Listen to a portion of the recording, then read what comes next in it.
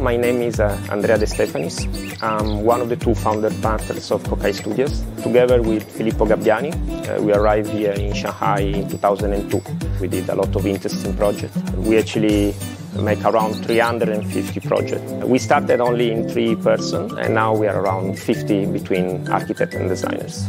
We like the environment, we like Shanghai, we like the energy of the city. We understood that there was the need of quality project and also to take care of the old building and not only to build new one. So we decided to stay here and actually then to build both our company but also our family here in China, in Shanghai. They become benchmark in different business, like K11 is a very important project for us, really, the first art mall. The first mall that tried to be different from the traditional shopping mall.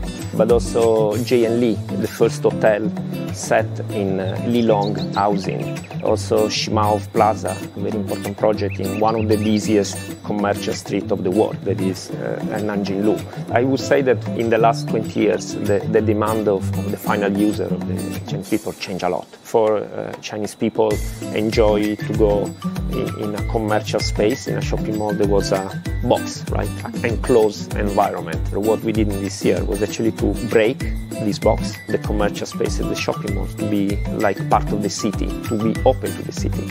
And I think that this is the new demand also from Chinese people. I think that the Chinese people prefer also now to be more connected to the city, to be more outdoor, also because the environment is getting better. Chinese people travel more and more.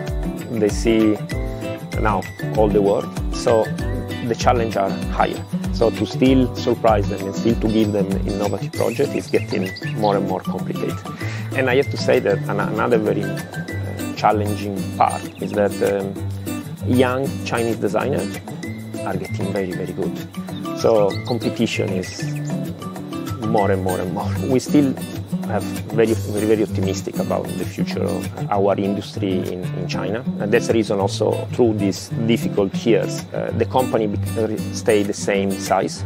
So we didn't fire anybody because we believe that we still have a lot of job to do in China.